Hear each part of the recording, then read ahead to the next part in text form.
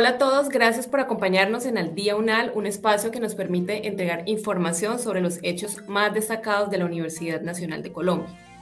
Las dinámicas sociales que se presentan en el siglo XXI exigen y a su vez promueven avances permanentes en los diferentes entornos humanos.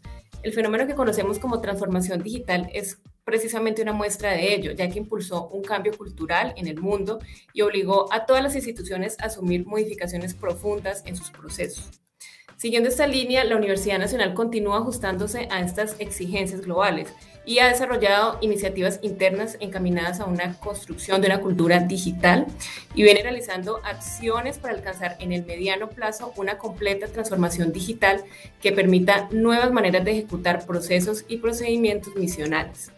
Para conocer cuál ha sido el camino recorrido y comprender el trabajo realizado, hablaremos con el profesor Gustavo Adolfo Pérez Zapata, quien se desempeña como director nacional de Estrategia Digital de la Universidad.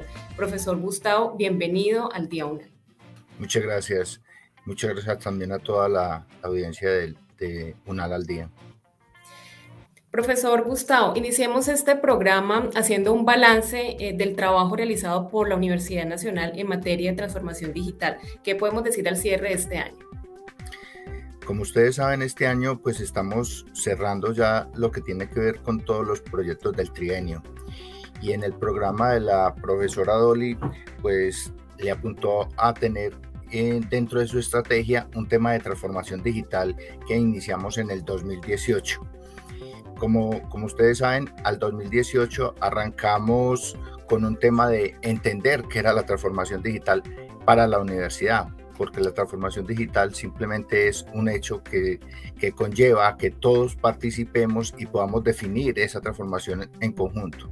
Se hizo este trabajo y se planteó en tres principales actividades. Primero, crear lo que se había pedido desde el 2012 en el PETI, que era crear una unidad estratégica de TI que estuviese al lado de los que toman decisiones para apoyar y transformar esas actividades que hasta el momento tenían componentes tecnológicos y más pues de cuarta revolución industrial.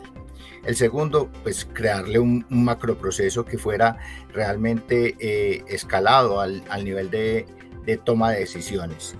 Y tercero, crear un tema de cómo es que se financia todo este proceso para poder tener relevancia y poder sacar adelante los proyectos que se estaban trabajando. Y por último, pues crear una estrategia como tal. Todo esto se hizo en este trienio y se está consolidando al final de este año. Profesor Gustavo, precisamente pues esto es un tema que pues tiene consorte en realmente todas las entidades del Estado. ¿Qué tanto ha avanzado la universidad si nos comparamos con otras entidades, en especial con las demás instituciones de educación superior pública del país? Bueno, hay una influencia muy grande en las agremiaciones. Por ejemplo, la Universidad Nacional ha estado y ha involucrado todo su esfuerzo, por ejemplo, en temas como el SUE, Sistema Universitario Estatal, donde hemos llevado el tema de la transformación digital no solamente como una necesidad de la Universidad Nacional, sino como una necesidad de las instituciones de educación superior, porque definitivamente como se planteó en el ejercicio del 2018, es un tema que independientemente los factores externos afectan a la universidad. Entonces, en SUE tenemos una participación muy fuerte. También entramos a apoyar temas de ASCUN y, como ustedes saben, nuestra señora rectora es presidente de la UNAL y por lo tanto tenemos una referencia latinoamericana para ese ejercicio. Es importante también ver que hemos entrado en los diferentes componentes, o sea, esto no se trabaja solo, hemos trabajado de la mano o impactando temas de gobierno como en MINTIC, como en MINCiencia, como en MINEducación y con la vicepresidencia de la República. Profesor Gustavo, precisamente la transformación digital trae consigo uno de los retos más grandes, es el tema de la seguridad informática. Cuéntenos en este aspecto qué tanto ha fortalecido la universidad en todo este proceso que se viene adelantando de transformación digital.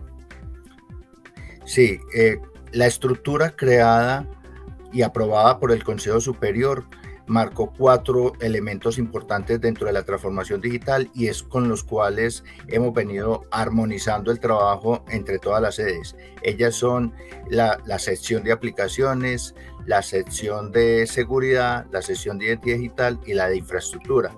Entonces, la sección de seguridad pues ha creado una misión y una visión de cómo debe ser la seguridad, tanto personal, o sea, en los elementos que utilizan la comunidad en general en la universidad, y lo que nosotros llamamos la seguridad perimetral.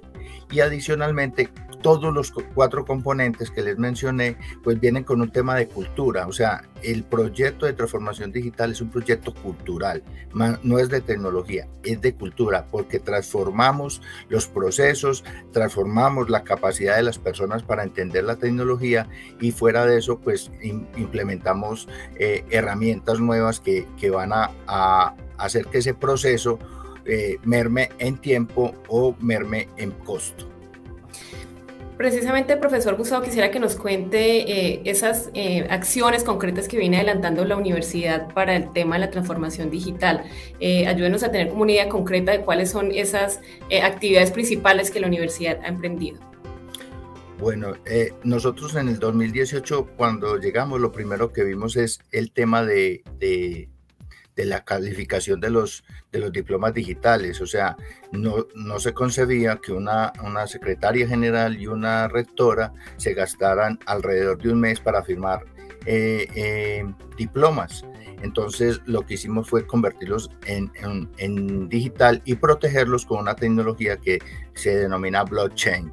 Hoy todos nuestros diplomas son digitalizados y son protegidos, y las diferentes entidades pueden acceder a buscar los diplomas y evitar un tema de suplantación, que es uno de los factores importantes. Otro aspecto muy importante para nosotros fue la generación de las políticas. Las políticas en la universidad estaban segmentadas. ¿Qué quiere decir? Como crecimos por sedes, pues las políticas estaban de acuerdo a las sedes.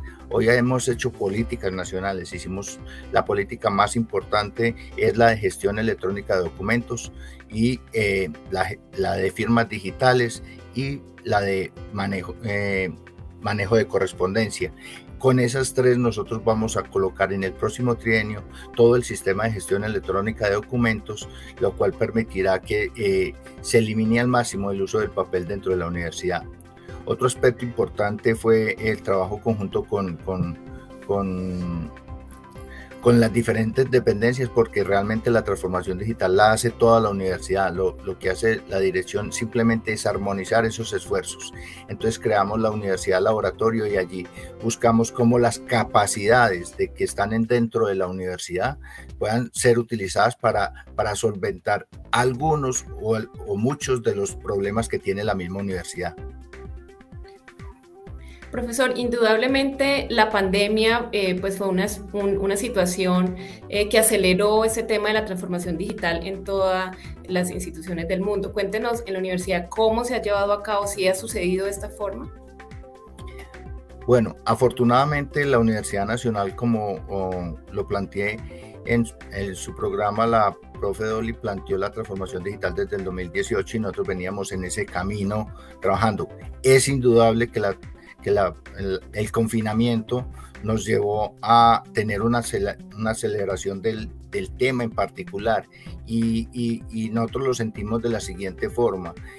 Nosotros atendíamos alrededor de unos 1.200, 1.500 usuarios en línea, y a través de la pandemia atendimos 82.000 usuarios en línea, o sea, todos los docentes, todos los estudiantes, los contratistas, los egresados, los administrativos, y todo este público lo tuvimos que atender con la misma gente, pero implementando herramientas diferentes que antes pues sí se utilizaban, pero no con el uso cotidiano que teníamos. La pandemia aceleró todo lo que tiene que ver con formación. Nosotros teníamos alrededor de unos 1.000 cursos montados, ahora tenemos por cada plataforma más o menos 4.500, 5.000 cursos que antes no se tenían. Trabajamos todo el tema de atención a nuestros usuarios por temas de telemedicina, apoyando al hospital, apoyando a Unisalud, todo el tema psicosocial, atendiendo 24 horas por líneas que antes no existía, tuvimos que montar call center para poder atender esto. Todo el tema del cerco epidemiológico lo tuvimos que hacer con inteligencia artificial, ayudado por las facultades como ingeniería, y una infinidad de desarrollos que se dieron por el tema de la pandemia. Lo que hay que rescatar en el tema de la pandemia es la solidaridad de todos con todos, por ejemplo, los profesores con los profesores, los estudiantes con los profesores y los profesores con los estudiantes. Eso fue un apoyo indudable que la solidaridad de la universidad dio para aprender estas nuevas tecnologías que estaban en pro y poder tener a esta universidad funcionando durante estos 3 semestres que no ha parado. Y por supuesto, profesor Gustavo, pues de esto que sucedió tendremos un aprendizaje que se quedará en todos los procesos de formación de la universidad. Claro, es que indudablemente no vamos a hacer lo mismo que estábamos haciendo antes. O sea, como ustedes ven, antes decirle a un docente que elaborara un curso con herramientas digitales era una hazaña. Pero ahora todos quieren hacer algo con respecto a esos modelos, a esos nuevos modelos pedagógicos. Ya queremos evaluar al estudiante de forma diferente, ya no queremos hacerle exámenes como lo hacíamos antes, donde simplemente el docente se para y vigila. No, ya hay otras formas de medir el conocimiento que hemos aprendido durante la pandemia y en este momento se están reevaluando para quedarse dentro de la universidad. La universidad se está renovando en ese sentido y los docentes como tal son agentes plenamente de cambio y los estudiantes pues ven a gritos que también muchas de las modalidades que se implementaron se quedaron, ¿cierto? Los laboratorios virtuales se impulsaron bastante, el tema de las herramientas digitales diferentes a las que ya conocíamos se quedan en la universidad y esperamos que con esta nueva realidad pues todos empecemos a aprender unas cosas que antes no podíamos. En lo que hemos aprendido en general es que tenemos que desaprender y volver a aprender. Profesor Gustavo, ya estamos terminando este programa y yo quisiera preguntarle qué viene para el próximo año en materia de transformación digital, cuáles son las metas que la universidad se ha planteado, por ejemplo, en el corto plazo. Bueno, para el programa global de desarrollo que viene para el siguiente trienio, nos hemos planteado varias cosas. Primero, la transformación digital, como ya lo comenté, es una construcción colectiva. Por ser una construcción colectiva, como lo ha planteado la señora rectora, hemos dicho a todas las sedes que tienen capacidad. Cuando digo que tienen capacidad es que tienen equipos conformados, tienen presupuesto, tienen empuje porque saben hacer proyectos y las hemos empoderado para que ellas definan los proyectos que debemos seguir hacia adelante. Uno de los principales es poner en funcionamiento el tema de gestión documental. Otro es el tema de seguir fortaleciendo el tema de nube. Pasamos de tener un aplicativo en nube a tener 29 aplicativos en nube.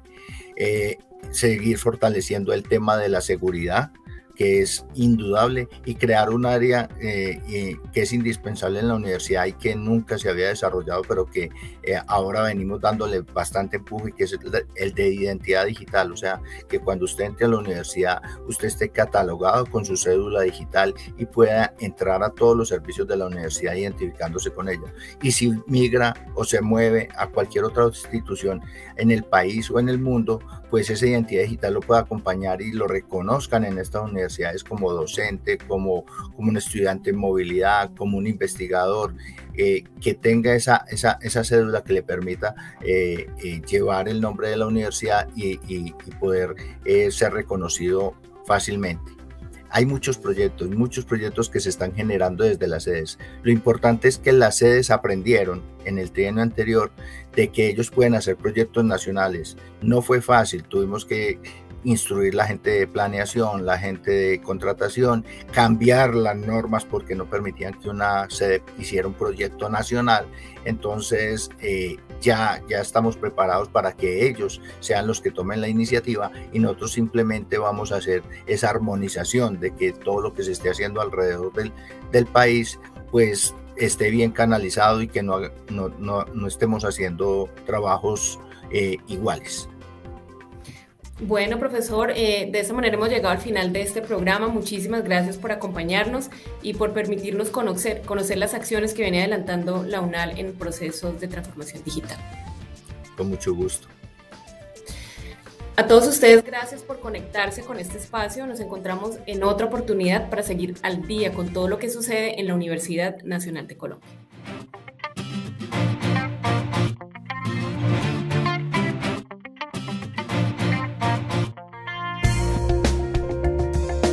Universidad Nacional de Colombia, proyecto cultural, científico y colectivo de nación.